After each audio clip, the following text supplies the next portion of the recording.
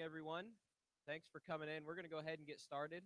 As usual, there will be a few people that sneak in, but the back row's taken, so you'll see them come through. So uh, we'll let them come in when they make it. So again, thanks for coming. It's cold today, so the room's full. So that's good to see. The last 2 weeks it's been in the 50s, so everyone was doing stuff. So hopefully it's too cold to work. So we're glad you can make it. We got a real good lineup today. Pretty happy for what we have coming up. Paul Yassa will be first up, talk a little bit about equipment. And then, as usual, you'll see on your agenda, we'll have a discussion in the middle. We have Stephen Bainziger from the university. He'll kind of be a part of the general discussion and share a little bit about what he's doing. And then we'll finish up with Nathan Mueller, extension educator up in Fremont. And many of you probably know Nathan. And anyway, so he'll share a little bit more about growing wheat in eastern Nebraska. Again, want to thank the Nebraska Wheat Board. We have Royce here from the Wheat Board. They're our sponsor today. Really appreciate them helping out. That allows us to put all these things together and the snacks and the handouts and all that good stuff. So again, make sure if you see them, thank them. Even some of the handouts you have probably have their logo somewhere in it. So they're very helpful when it comes to helping the university out. When we're trying to educate on wheat. So again, thanks for them. A couple housekeeping things. I think everyone knows where the restrooms are at and the snacks. Again, a couple sign-up sheets in the back for CCAs. Remind people that if you have that, go ahead and sign up. With that, I don't think I need to ramble on anymore. Again, first up is Paul Yassa, the extension engineer. Most of you have heard Paul. If you've been here before, you've heard him here. So he'll talk a little bit about wheat and equipment, but he's a no-till guy, so we'll tell you a little bit about that as well. I'll go ahead and turn it over to him, and I'll get you PowerPoint going. And thanks for coming. Thank you, Tyler. And I have not seen Nathan's presentation. When I'm talking equipment here, I'm going to talk a little bit about some reasons you should be growing wheat. I'm going to show some equipment to help that. Hopefully that's on Nathan's list on these reasons to grow wheat. Equipment basics, as Tyler said, I'm a no-tiller, so a lot of things I do, I'm looking at what are we going to do different for no-till compared to tilled.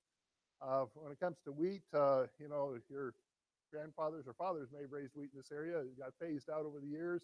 It's coming back in. I'm going to show some of the equipment for wheat. I'm going to show some of the equipment for no-tilling corn, grain, sorghum, soybeans as well, simply because we do have a crop rotation. It's not just monocrop of wheat. At least I hope not. Guys back west found out you shouldn't be doing that. Again, a variety of tillage systems. I don't know if we can kill his first set of lights, or do you need that for the camera? Make it a little, that's a little better. Anyway, there's a variety of tillage systems out there, and when it comes to tillage, conservation tillage, middle ones there, leaving some residue, we're finding out the best system to go with is actually no-till when it comes to getting that system working with you.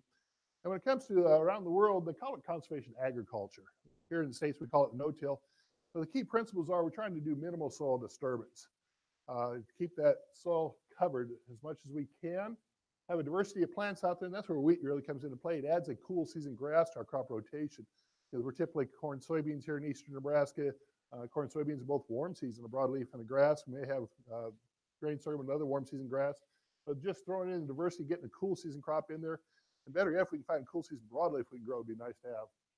One of the keys for good, healthy soil, though, is living root year-round. It's taking the carbon dioxide and sunlight energy from the atmosphere that's free that we waste in the off-season. We can grow it as a biological form, and those roots then are going to put carbon into the soil as the roots are feeding the soil system. The soil system then feeds the plants. There's a lot of interest now in the soil health, how it makes the soil much more resilient. I got on the bottom of the list to integrate livestock. When it comes worldwide, there's a lot of people looking at bringing livestock in to help build soil health as well. The research that, I should say Stu Hoff sitting here, Stuart and I work out at the Rogers Memorial Farm. We don't have livestock out there. We're building soil health. But there's a lot of extra options if you have livestock in the system. And again, one of the things I want to put on that list is uniformity. Think uniformity every day of the year when working out in the field. And in front of all these tillage implements, for instance, it's uniform height of residue, uniform spread of residue. Uniformity makes things a lot easier. And here's one of our fields, Rogers Memorial Farm, already planted. A lot of people look at that and say, well, don't you have to move residue? I go, why? Every seed is in the same soil moisture, same soil temperature, under the same residue cover. That's going to give you your most uniform stand. Uniformity, herbicide, uniformity applied, rained in, activated. Uniformity, where did the combine run the year before harvesting those soybeans? You can see out in the field, I can guarantee you may have some problems when it comes to no-till systems approach. And again, a lot of people don't think too much that little pile of residue hiding there in the combine axle. I don't think too much of it either when it falls off and plugs up the wheat drill. Majority of the residue handling problems people have at drilling time, at corn planting time, fertilizer time, the majority of the residue problems is they didn't handle the residue at harvest time. You have to get the residue spread behind the combine. When it comes to platform heads, you have to have chaff distribution. This combine does not. It's got a good chopper on it. Some people love the chopper, especially when you're getting started in no-till, because it takes the residue, breaks it open, spreads it out. The broken open residue contacts soil microbes and breaks down quickly. I hate the chopper because it breaks the residue open, gets in contact with soil microbes, and it breaks down quickly. We're trying to figure out how to leave more residue in the field, so we quit running the chopper years ago. Chaff distribution is missing here. There's a windrow of soybean pods. Then there's a little bearer strip, another windrow of soybean pods. I think next spring when it comes to planting conditions or seeding wheat that fall, it's 2 different soil temperatures, 2 different soil moistures, 2 different levels of residue. Again, uniformity every day of the year. Again, when it comes to wheat harvest, people have been doing that for years, trying to spread that residue out if they don't bale it up. Now, I prefer not to bale it up and remove it. I want to leave the carbon in the field. I want to leave the nutrients in that residue in the field. I want to leave the mulch in the field. So again, uniform spread of residue, uniform height of residue. You don't see a windrow out there. This is a straw storm and chaff storm that in the olden days we had to put these on our combines because combines weren't really designed to spread residue, especially on wider head. Good news is consumers, we've demanded it. Industry's responding, get us better spread. The new John Deere power board, power tail, or whatever they call it, and do an awesome job of spreading residue.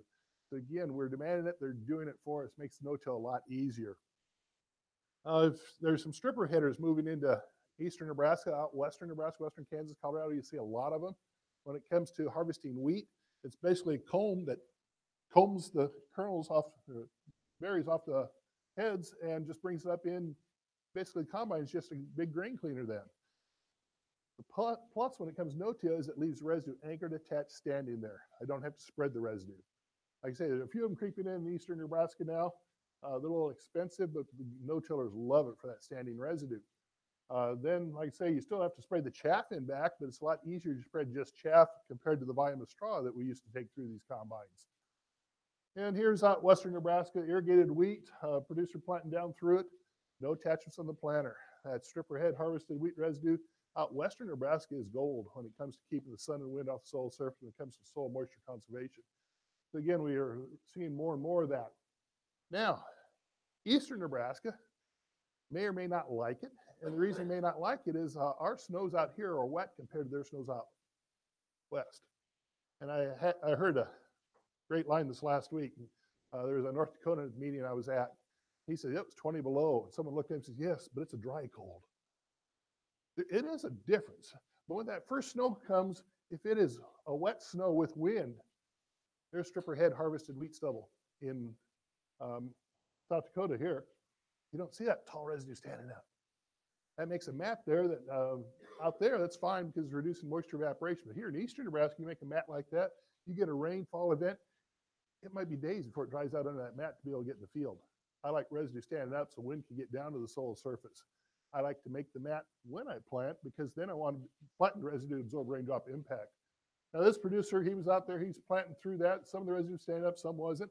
But again, when you get that long residue out there, you get rid of anything in the planter that turns that you don't necessarily need.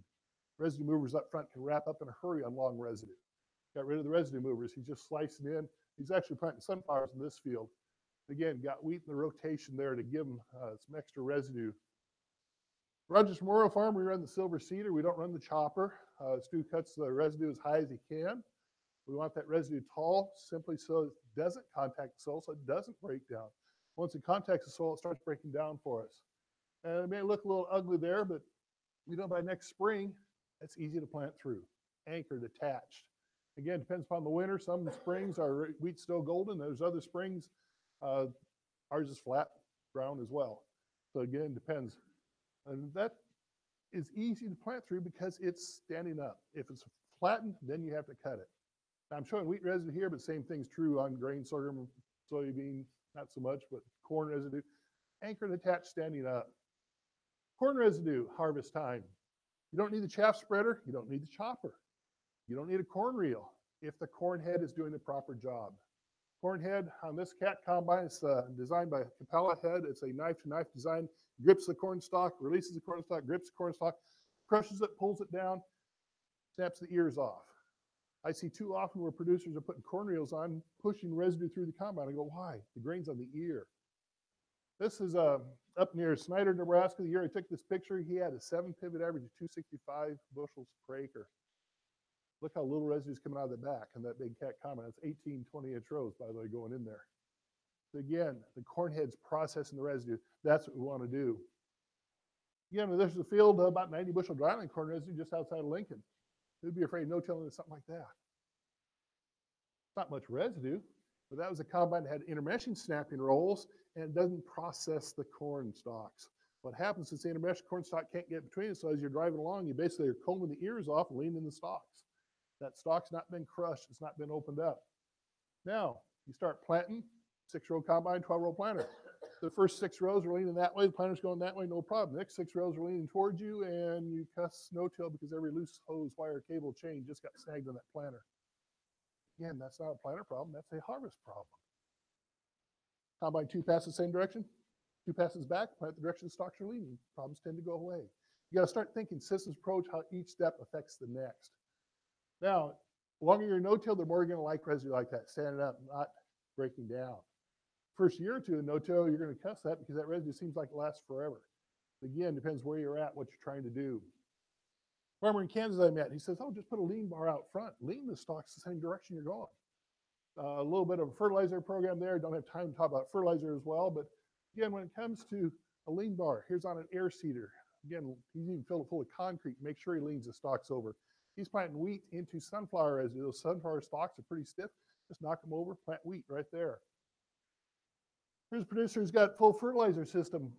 There's fertilizer systems available that you can put down some anhydrous at the same time. They do some separation from the seed. He's got liquid, 2 different forms there. He's got seeding his wheat with fertilizer. This producer says, you know what? I don't have wheat on every acre, but I can use that rig on every acre of his corn, what's going to corn, as his fertilizer applicator. Saves money by not having a separate anhydrous bar, just use that seeder that he already has. So again, it opens up some options. And this is a producer who says, I don't have enough acres of wheat to justify buying the air seeder. Wait a minute, if I do all my corn fertilizer program, now I got enough acres to justify the seeder. Now I got enough to justify wheat. So again, think of other options, how you can bring things into the rotation. I love this lean bar. You got to meet this producer. He's about this big. I think he just stuck it up there with one hand and stuck the bolt in. But again, lean the stalks over. So Rogers Memorial Farm years ago, we used to have a combine that had knife-to-knife snapping rolls. Overprocessed the residue. Now, early days of no-till, that looks nice. That's the day after harvest. This is a different field, but here's what a lot of our fields look like the next spring. Our biological activity is such that our residue is breaking down, disappearing. So we got rid of the knife snapping rolls. Our gleaners got tapered snapping rolls. We run the head higher, get that residue to hang around longer. And so again, we think about residue processing. Over 200 bushel corn, look out coming out of the back of the combine. Just husks and cobs. Corn head's processing the residue. Makes no-till a lot easier. Again, we want uniformity every day of the year. We haven't had a lot of snow this year, but we want uniform snow catch. I don't want some snow to blow away. You know, here's a picture that Stuart took a couple years ago, and you see the corn stalks just stand up a little bit. No, that's not corn stalks. That's grain sorghum there. 24-inch deep snow. That was a couple years ago when we had snow. But again, that's good moisture. That's a uniform cover. More important, though, that's insulation for the soil surface. That snow we had at Christmas time, we got a nice little layer of snow, and we got that 20 below a couple days after Christmas, between Christmas and New Year's. Weather station Rogers Memorial Farm tells me that we are not frozen 4-inch deep yet. And it's simply because that snow cover and where our temperature sensor is actually is in a cool season grass, so we have protection there, some biological activity there. Again, insulation, I like that, keep the soil warmer. Protects wheat as well to reduce winter kill when you get that snow cover out there. Here's out in wheat country where one producer is a no-tiller, the other is a tillage guy. The guy says, well, you want that snow to blow away so the sunlight can warm up that black soil. Well, it turns out that without the insulation, that black soil actually freezes and takes longer to warm up compared to where the snow cover is. The standing wheat stubble is catching soil moisture. Now on the tilt side, there's some areas that's going to be no snow. There's some areas that are normal snow. There's some areas that might be a drift 2, 3, 4 feet deep. And again, come next spring, that's 3 different soil temperatures, 3 different soil moistures. So much for uniformity. So again, think uniformity every day of the year. Tile spades full of soil from our long-term tillage comparison out at Rogers Memorial Farm. On your left is the no-till. You can see good soil aggregation there near the soil surface. On the right is from the tilled. It's dense, not as much air movement, not as much water percolation. But coming from below is also heat rising. There's some work being done in France saying that with well-structured no-till soil and heat coming from below, in March, they're measuring soil temperatures about 8 to 10 degrees warmer in no-till than in tilled. It's because that heat can rise. Again, at the Rogers Memorial Farm, our goal is to have all our corn, soybeans, and grain sorghum planted by May 1. Soil temperatures aren't a problem because we've got good soil structure. We've got biological activity. We've got residue cover. And so again, think about that. Now, when we took this picture, I should have lined them up with the tilled one about 4 inches lower. Here's why. Tillage has beat down the soil structure. It is 4 inches lower than the no-till next to it. Now, this is a few years ago. I went beans into grain sorghum on those plots. It's corn bean rotation now. Again, herbicides reined in, activated. When you're thinking about putting wheat in the rotation, you got to think about your herbicides, your residuals before planting wheat that fall. And so again, little things start adding up when you think about systems approach. But here on the tilled side, we've got some beans under a crust. We've got some beans in dry soil. Some beans aren't going to grow. On the no-till side, every bean's up and growing. We know where soil moisture is. We can plant to it. Talk a little bit about planters. Talk more about drills and air seeders. But again, we think about cut and handle residue, penetrate soil desired seeding depth, establish seed to soil contact, close the seed V. Those are the key steps when we think about differences of no-till to tilled. Now, I might ask for steps 5, 6, 7, 8. Might be fertilizer, fungicide, insecticide, herbicide, depends what all you want to put on the planter. You know what? You fail on those first 4, it doesn't matter. Now, actually fail the first one that I didn't list, meter the seed, doesn't matter. But here's an old 1260 runner planter. Runner couldn't cut the first stick of residue. That first step, put a coulter out front, ran along like a pizza cutter to cut the residue. That lightweight runner planter couldn't penetrate soil desired seed depth. Again, that coulter tilled and loosened the soil, and it's easy to penetrate. That tilled loosened soil is easy to get seed soil contact, close the seed. We call that a no-till attachment. No, it wasn't. It was putting tillage back in the system, just not full width tillage. Now, actually, that's the new version. The old version, the original, was about a 4-inch wide wavy coulter. Then it went down to 2, then it went down to 1, then it went down to basically no coulters now. The reason being is industries responded and give us no-till without the tillage. Everybody on planters has gone to double disc openers. A lot of the drills are going to disc openers. That disc is sharper than any coulter on the market. It can cut residue. And when it comes to residue cutting ability, it is sharper and heavier than any tillage disc on the market. I get a lot of producers say, I can't handle that residue. They go hook on their disc and try discing it. And I go, well, how deep do you plant? Oh, about like this. How deep do disc go? About like this. Take a look at the sales literature on a big, heavy offset disc. You'll be lucky to find one that's 200 pounds per blade down pressure. On a finishing disc, they're only 75 to 100 pounds per blade. That planter unit already weighs a couple hundred pounds. We put on down pressure springs to weigh a couple hundred more. I get more cutting ability there than any tillage implement when it comes to cutting residue. Make sure the discs are sharp, working together. Again, that's part of my planter talk. Some companies have stagger discs, one in front of the other. Which is better? Doesn't really matter, as long as the discs are sharp, working together. Now, I do like the stagger design, because as they go to stagger, it disturbs less soil area. With less soil disturbance, I can get this field a little sooner after a rain. A red planter with a staggered disc, for instance, can go to the field a day or 2 before a green planter. So again, we like the stagger design. And here's a producer I worked with back in the 80s. He says, you know, without a residue mover up front, without a coulter up front, I can go ahead and plant and do this. If I had some soil disturbance up front, roll out the root ball, you couldn't do that. Here is running straight up the screen there, just open it up, not seed in, closed it up. Now, I can't drive that accurate. I can't get it drop that accurate. But again, plant, get the seed into the soil, it works. Make sure there's enough down pressure, make sure the discs are sharp, make sure you get the seed and soil contact. And again, back in the 80s, I worked with farmers across the state. I had this one grant for 6 years, actually, where I took about 50 farmers a year, said, let's take you, your soil, your management, your equipment, compared what you're doing now to no-till. I learned a lot back then. Here's a producer with an old John Deere 5x7 toolbar, no tilling. Again, our equipment's changed. This is back in the 80s. We didn't have the new fancy equipment, didn't have the technology, didn't have the hybrids, varieties, pesticides, everything else. Again, bean stand looked like that. Handle the residue, herbicide, reined in and activated. Again, you got to be careful on your herbicide programs. Up at Meade, we had a high yield project. We had some high powered researchers say they're going to make 300 bushel corn in 5 years. We didn't quite make it. I think 289 was their best. But again, here is corn on corn. For corn on corn, up there, they decided to plant right beside the old row rather than down the old row. Now, planting down the old row, I like that when it comes to crop rotation. With corn on corn, go beside the row. I hate monocrop. I hate the corn on corn. Now, that one row is stunned a little bit. He is on the edge of the wheel track. If you really want to stun him, plant between the rows, and you put a row in the wheel track, and worse than that, you wear out your track tires real fast because you're driving on the old row. We never drive on the old row. Always planting down. Again, putting wheat in the rotation. A lot of people say, well, you can't really fit wheat in the rotation. Here in southeast Nebraska, we're lucky enough because when soybeans come off, we still get time to plant wheat. We get that wheat crop the next year. Opens up some opportunities. I'll talk a little bit about those opportunities, so will Nathan. But again, here's soybeans planted into wheat stubble. A lot of farmers say, well, it's so cold and wet under that wheat stubble. This is about 80 bushel wheat that year. Planted soybeans on April 15th in an area of the state. But a lot of people say you can't plant beans till May 1 because the soil's not warm enough. It wasn't cold and wet. Good internal drainage of well-structured no-till soil.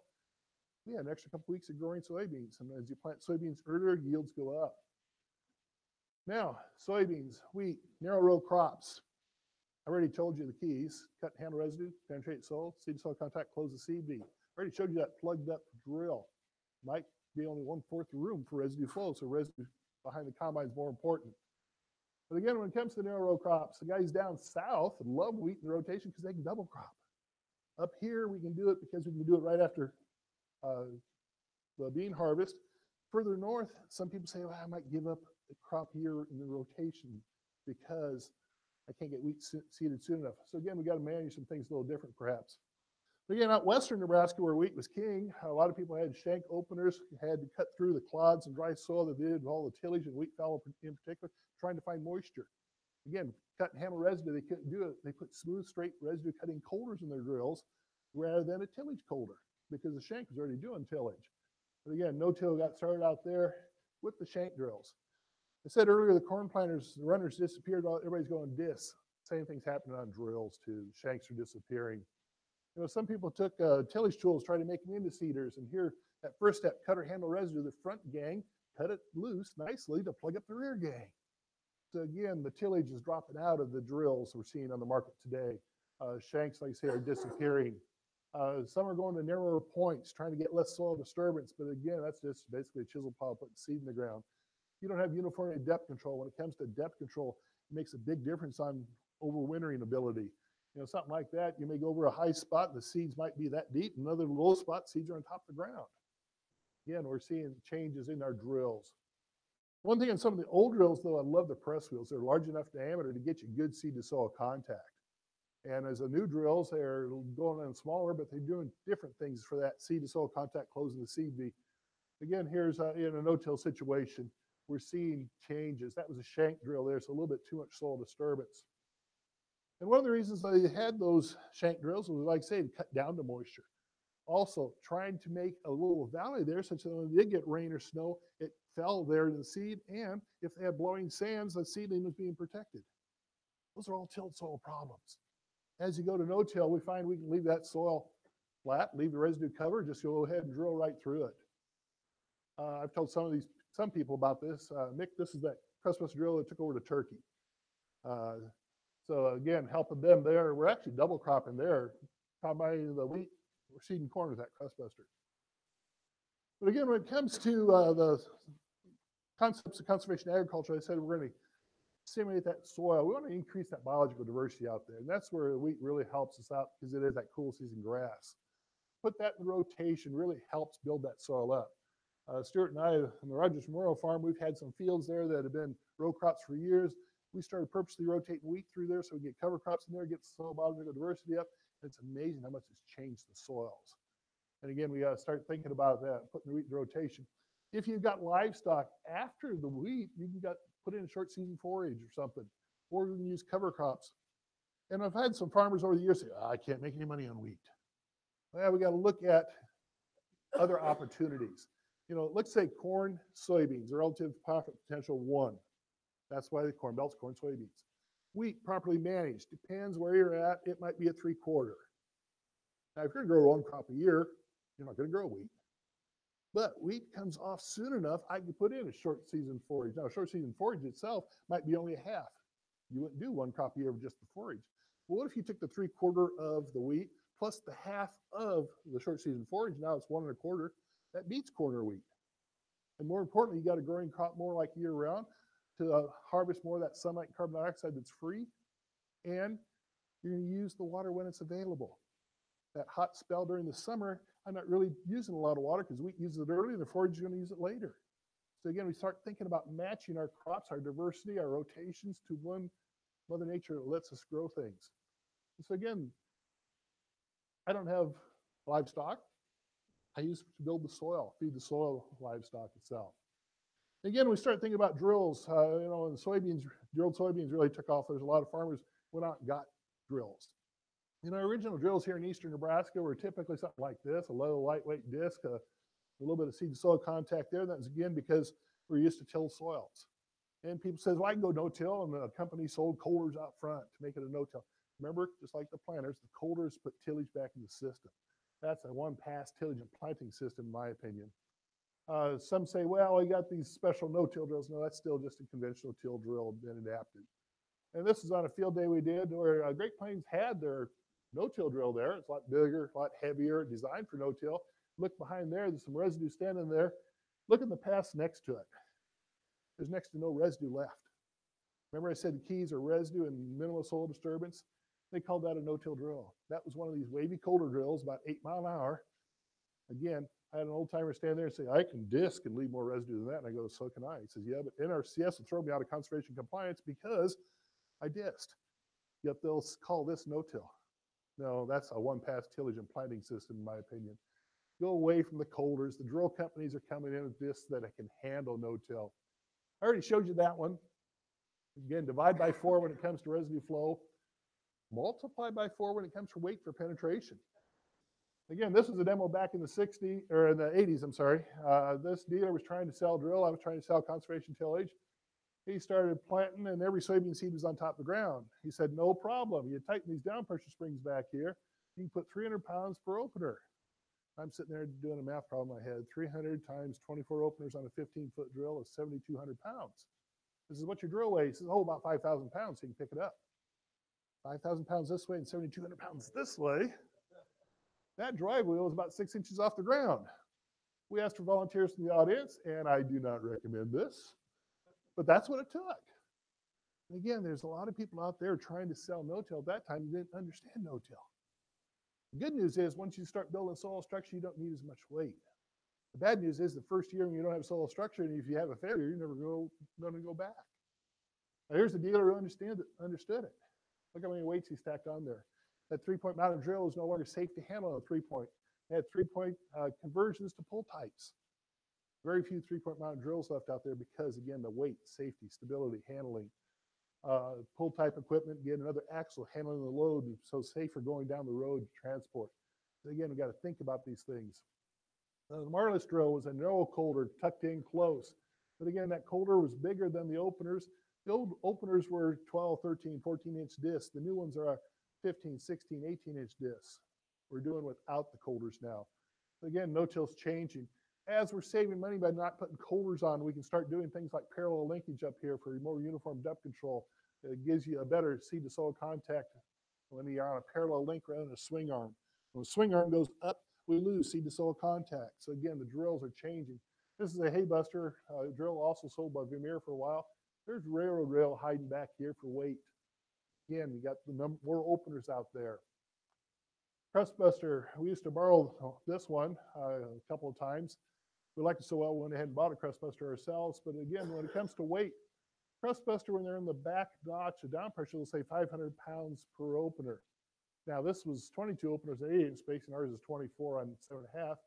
But if you take 24 openers at 500 pounds, that means that drill has to weigh 12,000 pounds or more. Even on the second notch here at 250, we're starting to lift the drive wheels off the ground. So when we bought the Crustbuster, we put weights on it. Full set of 20 suitcase weights. We filled the beam with flat steel, the beam under the box with flat steel. We bought markers, not so much that we needed markers all the time, but they weighed 800 pounds. And that 15-foot drill, we added over 4,000 pounds of weight. You go, huh? Ship weight was 7,900. At 500 pounds per row, on 24 openers would be 12,000 pounds. 7,900 plus 4,000 pounds of weight, we're still on the short side. But if our box was half full and our fertilizer tank was full, we were over 14,000 pounds. There wasn't anything we couldn't plant through. So again, pay attention to that. That drill, we replaced it. We still added the weights. Weight bracket's a little bit different now. Crustbuster ship weight now is 11,008 for that same model. They've been watching us from the factory. That beam, and the hitch are already filled for you. So again, industry's responding. Back before, the old one had some extra weights even back here in the walkboard. But here we are seeding wheat right after soybean harvest. Again, uniform spread of the residue. Can you tell where the combine went? Can't. It's going to be a lot better wheat stand. Minimal soil disturbance there. Got a nice mulch there. That mulch is going to hold the moisture. Going to get that wheat up and growing. It's going to help protect the wheat when it comes to reducing winter kill. So again, do the good job. We like planting the wheat a little bit deeper as well. As I plant deeper, I get that crown down deeper, it reduces winter kill as well. Winter kill is a problem until loose soils, when you're shallow planting, when the ground starts to heave and move in firm no-till soils. We haven't had winter kill problems for years. So again, think about proper seeding. Again, here's another producer planting wheat after soybean harvest. Sunflower drill here. It's similar to the Crustbuster. Depth controls behind, staggered double disc openers, good down pressure, a lot of built-in weight in the frame. It turns out a lot of times on small plot drills, we have problems because we don't have the iron that a big folding frame has. I've seen a lot of our plot drills where we had to add a bunch of weight to make them work compared to the drills you guys might be running. So again, pay attention to the weight. Again, here's our older one. Depth control is behind. I like that when it comes to leaving residue standing, especially for fall seeded crops. That standing residue helps catch snowfall. And again, this is about 200, 220 bushel corn residue the after harvest out there seeding the cover crop in this case rather than wheat. That residue is still standing there. A lot of people say, well, I got to get a vertical tillage tool to process the residue. I go, why? Vertical tillage cuts and sizes the residue. I says, so does the drill. Vertical tillage takes the residue, puts it in contact with soil. I says, so does the drill. Drill puts a living seed in the ground to feed the soil system. This is the same field the next spring. Our biological activity is all that corn residue is disappearing. Biological activity there is an Austrian winter pea crop growing, fixing some nitrogen for me. So again, cover crops give you some options there to help build soil health. Well, rather than a cover crop, use the cash crop. Plant wheat, plant maybe Austrian winter peas for grain. So again, think about feeding the soil system. And again, feeding the soil system, we got wheat in rotation because we like to feed the soil system. Here's our wheat after harvest and after drilling a cover crop. Drill already went through there. Depth controls behind. Opener just slides down through. You can see a little bit of soil disturbance there. This is where the combine and tractor went. This is the extra wheel on the drill. But again, I love that standing residue there to catch snowfall. I hate the flattened residue. And that's what our cover crop looks like. We got about a 14-way mix there. And again, cover crop's a completely different talk. Have me back sometime to talk cover crops. But again, we're feeding the soil system there. Now, if you're a livestock man, feed your livestock there. Again, the income that some people say I lose on wheat, I've just gained by building the soil for us or feeding livestock for you. Ours is all winter kill, frosts down. Here's the next spring, planting soybeans into it. Again, some weight on the planter to make sure we work, some water splashing in the tank so the springs work. We love that system. Really building carbon into the soil, helping build organic matter. John Deere drill, depth controls beside the opener. Now the big disc, nice to cut residue, good down pressure, good weight. The depth control beside the opener, you'll flatten every piece of residue out there. Now in spring planting, in front of the spring rains, I love flattened residue, absorb raindrop impact. For fall planting of wheat, where I want to catch snow and reduce winter kill, that's not going to be so nice. You can rearrange the drill a little bit. In the John Deere Owner's Manual, it talked about rearranging. You take 1/4 the openers from the front, swap it with 1/4 the openers in the back, and then you get these side by side, but more important, you get this gap here, and that's to leave corn residue standing. Now you get a little pinch between those. If you take half the openers from the front, swap them to half the openers in the back, now you don't have that pinch effect, and you leave a lot more residue standing. Leave residue standing because this wheel runs over this residue, plants on this side. The wheel behind runs over the same residue, but plants on the other side for your rows. Leave some standing residue. You can go to narrow depth gauge wheels to leave more standing residue. The narrow depth gauge wheels are about 2.5 rather than 4.5, so it leaves more residue standing. Or you can rearrange the openers and use narrow depth gauge wheels. Here's a Dwayne Beck's drill up at Pierre Dakota Lakes Research Farm. Again, this wheel runs over the residue, plants the row on this side. The wheel behind it puts the row on the other side, and look how much residue you can leave standing between. Now, with the narrow depth gauge wheels on, rather than being a true 7.5-inch spacing, it's more like a 5x10. Get the wheels in the same place. It leaves a lot more residue standing. And again, up there in Pierre, South Dakota, that standing residue catches snow and really reduces the winter kill. So again, you got to think about the system. Sometimes you want the wheels to run over the residue. Here's a producer in Kansas I met who plants covers after wheat harvest, put more carbon in the system. He's growing a lot of carbon there. He's out there planting into that. He's rolling the residue down with that drill. Again, springtime, I can like the flattened residue. Fall, I like it standing. Now, rather than build the soil, maybe it's going to be feed the cattle. Again, that adds some extra income, some profit potential.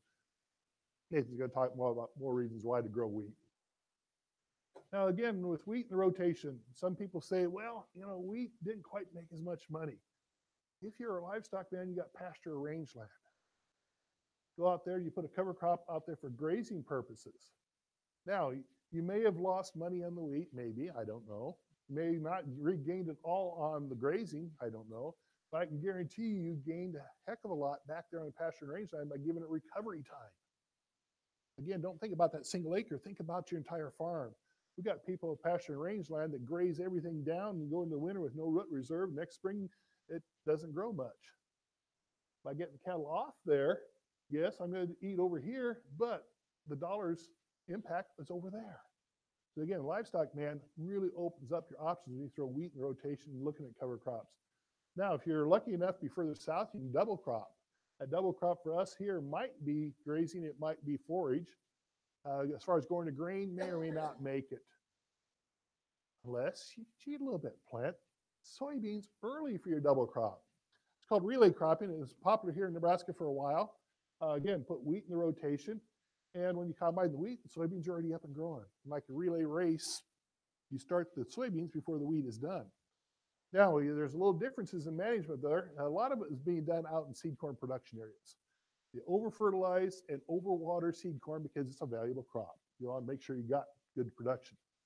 That extra water in the profile, extra nitrogen in the profile, off-season precip, we had environmental problems by leaching groundwater or leaching nitrates to the groundwater. By planting wheat there's a lot of these guys doing the wheat without any fertilizer because they already had plenty of fertilizer in the soil profile. This is a nitrogen scavenger. Again, this is a ridge-till furrow irrigator, but he's planting the wheat there.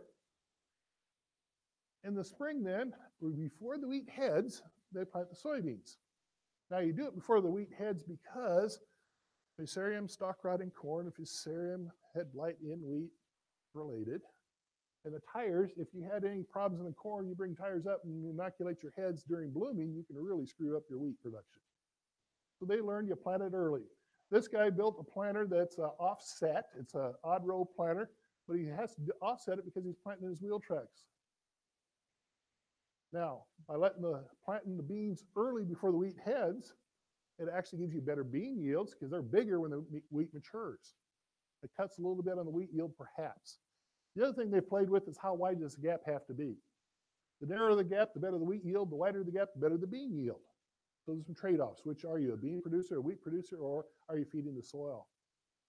Now, here's a producer who went the other way. He left his corn planter alone, but he bought tracks to spread out so you plant down the wheel row. Here, he's planting later. The wheat's already headed, done blooming. So again, reduces chances of Fusarium. However, your beans don't get near as much a head start. Get better wheat yields. So again, which are you, a bean or a wheat producer? Now, the guy's doing it out central Nebraska under irrigation. That was working great for him. I tried it for 3 years at the Rogers Memorial Farm, and I gave up about 1/3 of, or 2/3 of my bean yield because the wheat already used valuable soil moisture. You know what? I had the wheat harvested, and 1/3 of the beans was still enough money to justify running the combine. And I had a living root there almost year round. Again, out in central Nebraska where they're combining, beans already going. Under irrigation, it turned out they had to apply about 6 extra inches of water compared to their other beans, which isn't bad considering they already had a wheat crop in the bin. So again, extra income. And wheat allowed them, like I say, a 1-on-1 for yield. Well, that's in a 2-year period. They were going across well, I did actually wheat, beans, wheat, beans, wheat, beans for 3 years. I had 6 harvests. But now a 1 plus a half or a third is still better than a 1. So again, you got to think about opportunities. And I built a planter. We did wheat bean at the Rogers Memorial Farm. As a wheat bean, I didn't have to worry about Fusarium head scab issues. So again, I can plant anytime as far as that goes. Again, some weight hiding there to get the openers in. Built the seeder, it's offset. It looks odd because there's 3 rows on this side and only 2 rows on this side. But again, it worked in dry land. Not highly recommended because you do give up a little yield. I do recommend it though, having a living root there. Back to the seeders, the John Deere type seeder. John Deere had a wider press wheel here designed for tilled soils. Go to a narrower press wheel for better seed to soil contact. Actually help reduce winter kill by pushing that seed down a little deeper as well. John Deere's wheel was a little bit wider. John Deere's wheel, people were buying the narrow wheel, so John Deere started making their own narrow wheel. It went from 1.25 inches down to 3/4 inch. The other companies out there they're about 1/2 inch or 3/8 inch, depending upon the company. So again, better seed to soil contact, better overwintering. This guy put the narrow depth gauge wheels on. He's got the narrow wheels on. He's got the standard or the John Deere narrow wheel on. He's got John Deere's cast iron. He's got a spoke closer wheel on. And I say, well, which do you like better? He says, well, in dry soil, you get better seed to soil contact with this one, and you get better CV closing with this one. In wet soil, this one's a little bit better because it doesn't press the seed on as bad, doesn't compact the seed as much. And in wet soil, this gives you loose soil, so the CV doesn't open back up. I looked at that and I said, well, you're right half of the time this way. But again, he's running this, trying to evaluate it. And he says, push comes to shove, he would be set up with something like that, for his fall seeded wheat, and for his spring seeded soybeans, he'd be this with this. Again, how many people are willing to take the time to swap it in and out? Again, think about the systems approach. If you're thinking about buying a seeder to get into wheat, get into cover crops, some people go out and look at used John Deere's, for instance. They're fairly common. Go to your dealer and buy or borrow one new seed boot. Seed boots wear such that you can't tell they're worn when you're looking at it. When you get to the field, it may not be performing right. This one has one seed boot that's worn out. That one. Those are shot. Those should have been replaced years ago. This is wearing to the point it's starting to cup. You're not going to get good, accurate seed placement. And especially when it comes to wheat, reducing winter kill, you need that good, solid seed placement to get a good root system. When it's worn like this, you have no idea where that seed's going to end up. Is it at the bottom of the V, on the side of the V? Is it, who knows? Again, take care of your seeder. Get that proper seed placement. Make sure there's weight. I talked earlier about weight. Again, that Deere has good heavy springs, looks heavy, but I've seen too often where they rotate to get the rock shaft to get good depth control. As the tail starts coming up, I lose seed to soil contact, CV closing. Again, if you don't firm that soil up, winter kill becomes more of a problem. Get that seed in the ground. They have to add weight. This is a producer actually planting wheat in near Syracuse. He's got starter fertilizer on, putting it down in furrow. He took second cutting alfalfa, waited for regrowth, and killed it. Had a little bit of soil moisture recharge, but that ground was hard because it was alfalfa. The extra weight was needed. Again, think about weight, penetration. You're on a side hill drift problems. Deere's openers are on a 7-degree angle. When the thing drifted downhill on him, this side was 14-degree angle doing some tillage. This side is 0-degree angle, not doing much. What happened though is when it drifted downhill, the press wheel that's supposed to be on top of the seed is no longer on the seed. Becomes a problem. Side hill drift, you got to put the weight in back to get these tires to bite the ground so they don't slide downhill. That sounds like a no-brainer. Deere's weight brackets for the weights are on the front. Don't put them up front, put them on the back. And got a wing. Make sure you put them on the wing as well. Too often I've seen where people say, oh, there's plenty of weight in the middle. They forget about the wings. as it starts coming up. Get the weight on the back of those seeders. Here's Case IH, the SDX, weight on the back. This is a 30-foot drill. You got 36 weights in the back. Again, this is stripper head wheat harvest out there seeding beans the next spring. Again, add the weight. This is actually Mark Watson's drill out of Alliance. He does some custom work. It worked fine for him when he started doing custom work. He got to some fields that was not enough weight. 36 front end weights across the 30-foot drill. He put on water tanks. Now they're staggered goofy here, but when the thing folds up, all 3 water tanks are in a row. Now he can't fold it with the water in there, so he's got quick connectors and valves. He takes the 600 gallons of water, puts it in his truck, goes down the road. The drill is now safer for transport because it's 600 gallons of water lighter. When he gets to the field and unfolds, if it's got good soil structure, he doesn't need the extra weight. If it's one that doesn't have soil structure yet, he can blow the water in for weight. Again, start thinking about flexibility, start thinking about safety, start thinking about transport. Here's a producer in South Australia I visited. He's taken his seeder, put narrow depth gauge wheels on it, put spoke closing wheels on it, and he moved it down to 6-inch spacing. He's got more openers per foot of width now. And he's not, he's sort of colorblind when it comes to weights, but look how many weights all across the back of the seeder to make sure that thing stays in the ground. And he's in a low rainfall area. He's using cover crops and he loves wheat. Again, growing when the water's available. When the water's not available in the heat of the summer is when the wheat's already been harvested and the cover crops are going to be coming later. Again, put the water or the crop out there when the water's available. Here's one down by Claytonia, Nebraska. Wheat on 15-inch rows. And you look at that and go, well, first thing you learn is weed control becomes important because you don't close canopy near as soon.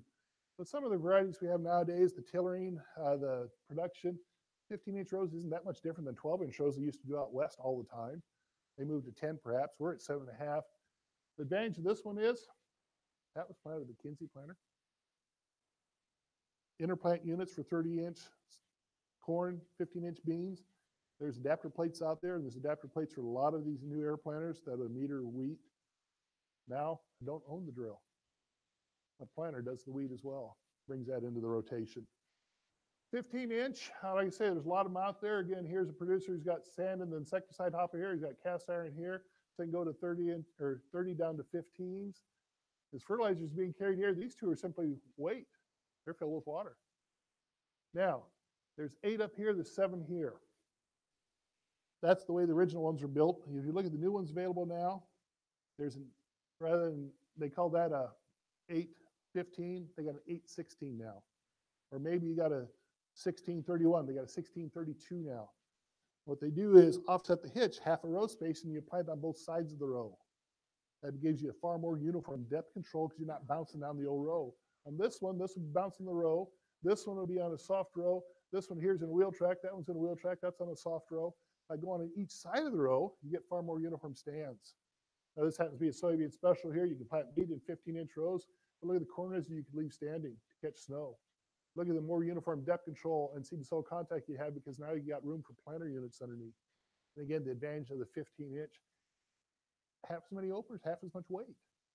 So again, start thinking about other opportunities. Now, 15-inch wheat, if I'm saving the cost of the equipment of not having to buy a drill, I could do it. Year in, year out, I like narrow rows. Commercial for Crop Watch, our crop production, crop scouting newsletter through the growing season. It's also our portal for all our crop information out there. You just click on wheat fertility and it'll bring up the information that we have in extension. With that, roughly done on time. Anyone have questions?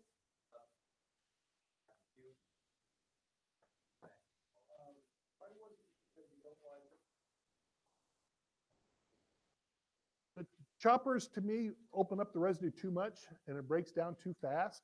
When you blow that out on the soil, that's a highly biological active soil. We leave our pieces long. By next spring, they're still breaking down quite a bit. Now, the other thing is choppers, if it's set too fine, that residue out there can blow. The bigger pieces don't blow. I don't have the pictures in here, but when I do the full planter talk, I show some areas where residue's been cut loose or chopped too fine, or worse yet, by a chopping corn head. Chopping corn heads were not invented for no-till. Geringhoff invented that for Minnesota where the day after corn harvest out there, the chisel plow, and they're plugging up their chisel plows. They're cutting up the residue so it go through a chisel plow.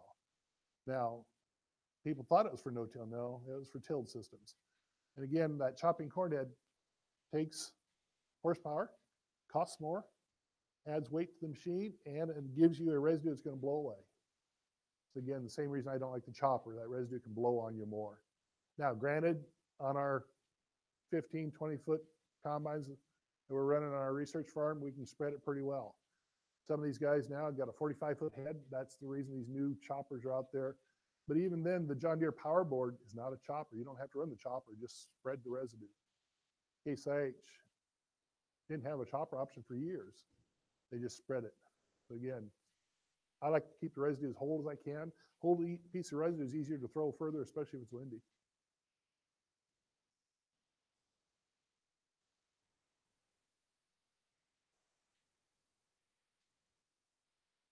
I'm not sure if I added to Nathan's workload or took away from his workload.